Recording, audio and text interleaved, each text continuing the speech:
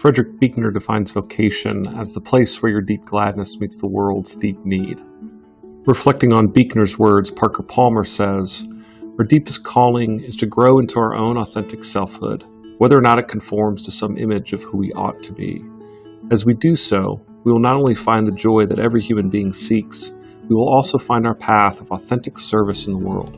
True vocation joins self and service."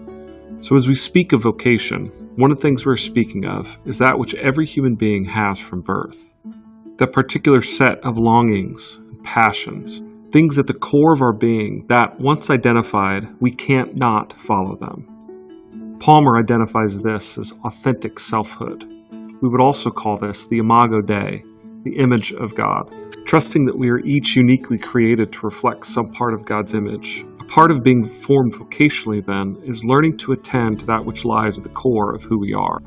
This is the work of listening and learning and relearning what our deep gladness truly is.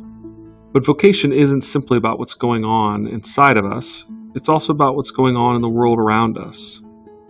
This is what Buechner identifies as the world's deep need, or for Palmer, that authentic service in the world. Because we trust that God longs for the world to function as a place of wholeness, a place of healing, a place of peace, a place that flourishes. We trust that any participation in moments of wholeness or healing or peace or flourishing is in fact participation in the work of God. So a teacher attending to the emotional, intellectual, and social development of a child isn't just being a good teacher, that act is a reflection of God to the world. And a nurse working toward the healing of a patient, they're just doing what they're paid to do. They are participating in God's healing, reconciling work.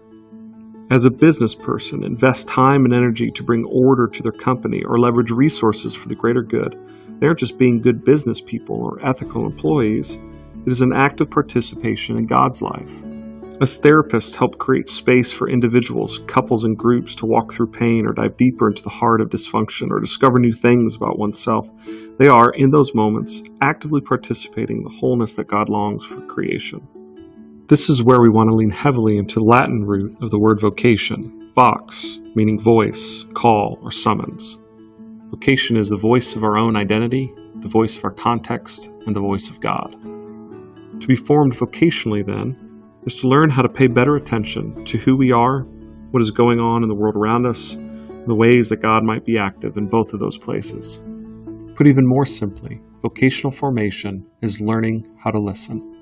But this will never happen unless we learn how to be still, taking regular moments to reflect on who we are and reflect on the world around us. And we never arrive in this work.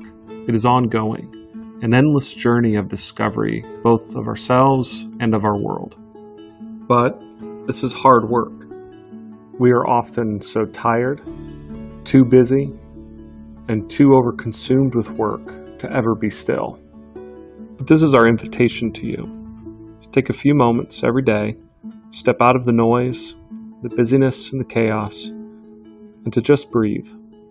To remember who you are, your place in this world, and that the work that you do matters. It matters to us, it matters to the world, and it most definitely matters to God.